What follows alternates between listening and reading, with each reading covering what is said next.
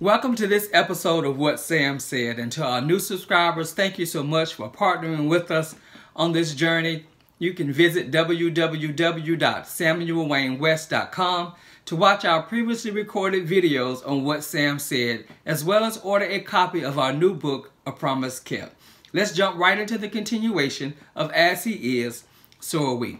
We're told in the book of Revelation, chapter 12:11, that they overcome him by the blood of the Lamb and by the words of their testimony. So I wanted to share a couple of my testimonies tonight, and I've always believed that I can learn from you and that you can learn from me. And so the one that I will share first happened on a particular Saturday some years ago. We had Saturday prayer, and so prayer leaders prayed an hour each from 8 until 4 in the afternoon. So on a particular Saturday that was my day to pray, my shift was from 2 to 3 p.m. As I was standing in the infant room and I was praying over the outline that had been given to us, I looked up and I heard on the inside of me, "Do you see how fast those cars are going down the road?" And I silently said yes on the inside of me.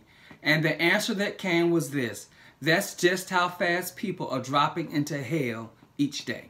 And I sat there a little while longer and I just continued to focus on car after car after car. I mean, minivans, small cars, larger cars, family cars, luxury cars. There were a couple of big rig trucks that came by, some city vehicles, and I thought, those trucks represent families. They represent our friends, our co-workers, and our neighbors. And so for those who've been called to pray, for those who've been called to intercede for the lost, know that the work that you do is not in vain. And it kind of startled me that, this thing is real. The fact that they were just going by just like that. And to think that just like that, there may be someone that we know that's going into hell because they don't have a personal relationship with Jesus Christ. And I know that not everybody can hear everybody's testimony. There are certain things that you shouldn't tell, because Mark 4:33 said that Jesus shared the word with them as they were able to hear it. So there will be some people that won't have ears to hear your testimony, but they'll have ears to be listening to tell something about what you did that they can use against your character. So always be mindful that when you share, that you're sharing something that you believe will be able to help someone in their walk with the Lord. And so I ask God to forgive me for just kind of standing there that Saturday. I had started to kind of daydream and kind of lost my focus. So I'm just asking you, there may have been times in your life where you've asked the Spirit of God to forgive you for something that you may have done. And so that has caused you now not to want to share a testimony, not to want to give your story. And there are people who are struggling. There are people who are listening to this message that are struggling right now, and they need to hear that you came out, that you were an overcomer, and that the blood of Jesus did exactly what it was ordained and destined to do. We have survivors who are listening to this message. You survived, but you won't tell, and we need to make sure that we are not allowing our testimony to be stifled out of fear. I can learn from your experiences, and then you can learn from mine. I remember listening to a minister, and he talked about, the blood of Jesus and the word of God. And I'm reminded of Hebrews chapter 4, verse 12 in the Living Bible that says this: "For whatever God says to us is full of power. It is sharper than the sharpest dagger, cutting swift and deep into our innermost thoughts and desires with all of our parts, exposing us for what we really are." That's the word of God. And I'm saying, yep, there have been some times where we have been wide open. There have been some times where we've been cut, where we've been exposed, and the word has shown us areas that we need to repent of, and the roads that we need to avoid. The ones with the obvious bridges out signs that say, bridge out, do not enter, as well as those roads that may be hid by our own lust and our desires that other folks don't see, but we see it on the inside of us. What Sam said, this is not a competition. We in and of ourselves are no match for the devil. The enemy does not play fair. 1 Corinthians 15:10 in the Amplified says this: "But by the remarkable grace of God, I am what I am, and his grace toward me was not without effect. In fact, I worked harder than all of the apostles, though it was not I, but the grace of God, his unmerited favor and blessing, which was with me. The King James Version reads this way: but by the grace of God I am what I am, and his grace, which was bestowed upon me, was not in vain. Now the Message Version is the one that got me to go just kind of get myself in check. Now 1 Corinthians 15:9, 10, and 11 in the Message Version says it this way: but because God was so gracious, so very generous, here I am, and I'm not about to let his grace go to waste.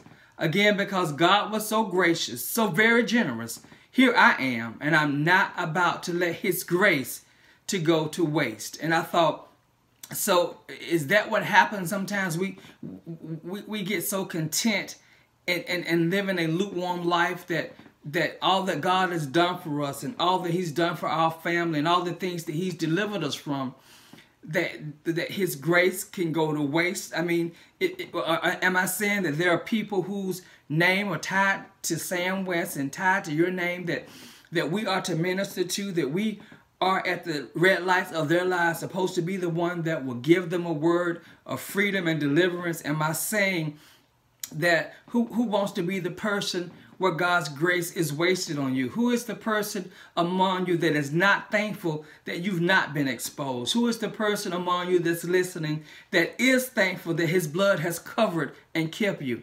Who that's listening among you, I know I am, but both my hands and my feet are up, that if you're not thankful that he didn't choose door number 3 of your life to open the door. So it's time for us to check ourselves. We've heard things about other people, and I wonder what happened. Things were going so well for them. They were living their best life. Then everything changed. What used to work for you now no longer works. Try as you might, you're using the arm of the flesh to do what only the grace of God is able to do in your life. You thought it was something that you possessed. Now you're plotting for a promotion where you used to be praying for one. What am I saying? Don't let his grace be wasted on you. He has delivered us for a divine purpose. There's an assignment with your name on it. Do you mean it coulda, woulda, it should have been me? If it wasn't for the blood, it's just not a song. You mean that is a reality that people have experienced? Do you mean that his grace can be lifted off of my life? Do you mean that if I'm ashamed of Christ and his words now, that according to Luke 9:26, that the Son of Man shall be ashamed of me when he returns? Do you mean that Left Behind is just not a book series? Do you mean that, Sam, after some of the lives that we've lived, after some of us have been literally snatched from the pit of hell, we still have the nerve to be ashamed of the gospel of Jesus Christ? Father, forgive us. Let not your grace be wasted on us. The Bible says that the gifts and callings of God are without repentance. He's not changed his mind about you. He continues to deliver us time and time again. What should have been judgment, he allowed his grace to intervene on our behalf. Who wants to be the person that has been the one where his grace has been determined that it's been wasted on you? I've saved you. I've healed you. I've delivered you time and time again, and you still refuse to be a witness to me. You still refuse to be the living epistle of the love of God. Over and over and over, had I orchestrated the car to go left when it should have gone right, I've done all that I can do to get you to see that I love you, that people are tied to you, but you have still decided that you're more comfortable with the pleasures of the world than a commitment to Christ. Who wants to be that someone? Who wants to be that someone where your hand and things you touched used to prosper, but that no longer happens because of choices and decisions that you made? It's not too late. Don't let his grace be wasted on you. Have you forgotten who you used to be? Have you forgotten having to lie to cover up a lie? Have you forgotten how thankful you were for penicillin? Have you forgotten when he brought you through the last storm, the one that was set to take you out, but you are still standing? Don't let his grace be wasted on me. Don't let his grace be wasted on me. Don't let his grace be wasted on me. I remember my born-again experience, and I shared it in my book, A Promise Kept. After that Bible study, that home cell meeting that night, and I had walked out laughing on the inside of me that they didn't even have no meat here. Anyway, I knew when I got to the door and closed it behind me, I knew that if I did not turn back, if I had rejected Christ that time, I would not have another opportunity again. And I stood on the porch in that apartment complex, and I was frozen. It wasn't an audible voice that I heard. It was just a knowing on the inside of me. In a flash, I remembered all the past situations and roads that I had traveled. I remember all of the times, danger, Will Robinson, danger, Bill Robinson, danger, Will Robinson, kept coming up on the inside of me, and I still kept going full speed ahead. I ignored it like we all do on so many times. Signs that said warning, road closed ahead, bridge out. In other words, you might have been able to take detours in your past. You may have been able to get away with it, or so you thought. But I'm telling you, the road is closed ahead. Get off. There is still time. But on this night, that particular night, Sam West, and we will all have a night. We will all have a moment of accountability. But on that night, I knew that once I walked out that door, that if I did not return, I would not have another opportunity. I knew that I couldn't go down that road again. This time, there is not a detour. This is not a game. It's not about you. It is about your influence. I'm speaking to someone. It is about your future. It is about what your seed has been destined to do. This time will lead to a dead end. It will not turn out like you think. Don't let His grace be wasted on you. You've had multiple opportunities to accept Jesus Christ as your Lord and Savior. You thought it was you, that you was the boombam.com, but it was His grace on you. You thought it was your pedigree, your ability to bounce back during a crisis, but it was His hand upon you.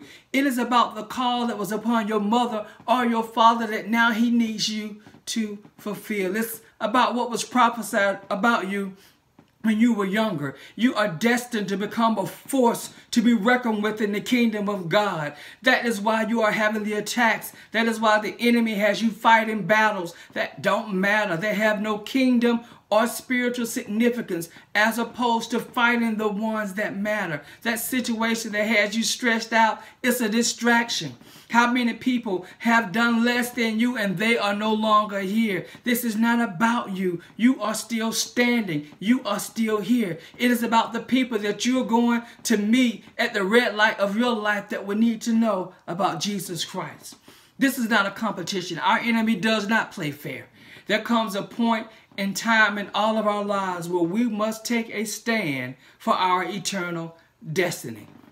And shadowing your stronghold, Liberty Savard shares, your old nature is sharply aware that something has suddenly appeared on the scene that could be totally disastrous to the free reign that it has held in your life, and it is going to respond vehemently.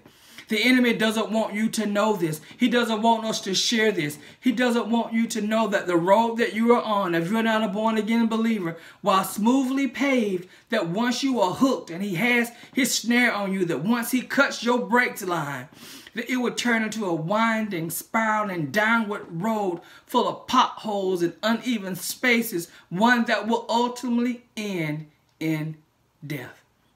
Don't let His grace be wasted on you. You've come too far. Look at you. Look at your family. Look what you have. You have fought too hard. You have sacrificed too much. Don't let His grace be wasted on you. God is love. The God who is love loves you. In other words, love and all that it is and all that it embraces and all that it encompasses. Love, loves you. God is love. Love loves you. And there's nothing you can do about it. As we end this session, we cannot allow the choices of our past or the mistakes we have all made keep us in bondage. I shared a couple of situations with you so you would know that, okay, we missed it. Let's repent. Let's get back in the saddle, because there are people tied to you. There are people that only you can reach that I would never have come across my path. Don't let people get you to think, oh, I woke up like this. No, you didn't wake up like that. Now, I saw you last night before you went to bed. You didn't look like that. So don't let people get you to think that their lives are perfect, that everything is fine. I remember my grandmama, and I'm going to change some of the words. She said, boy, everybody boo-boo stank. Some of them just hiked the window up before you got here. That's all that is. Stop complaining. I was like, okay then, thank you, grandma. But I learned a good point. Everybody has issues. Everybody has problems, and everybody is in need of a Savior. Don't fall to the pressure of someone else's image. We have to fight the good fight of faith, not only for our lives, but for our family, for our children, and for our grandchildren. You are enough. Jesus said unto Paul in 2 Corinthians 12:9, my grace is sufficient for you, for my power is made perfect in weakness. You are enough. The book of Romans chapter 10, 9 and 10 says that if thou shalt confess with thy mouth the Lord Jesus Christ, and shalt believe in thine heart that God has raised him from the dead, thou shalt be saved. For with the heart man believeth unto righteousness, and with the mouth confession is made unto salvation. It is not enough. You are enough. God loves you. He has a plan and a purpose for your life. Open the door and walk through it and see the wonders of the mysteries that are hidden in his word. And as always, I'll leave you with this. Now unto him that is able to keep you from falling, and to present you faultless before the presence of his glory with exceeding joy, to the only wise God, our Savior, be glory and dominion and power, both now and forever. Thank you for joining us. Please make sure you visit our website to watch previously recorded videos, and let this opportunity be made unto your life tonight, that there are people who need to hear that you were a survivor, that God is faithful, that he keeps his promises. In Jesus' name. Thank you for joining us, and we'll look forward to seeing you again on the next episode of What Sam Said. God bless you.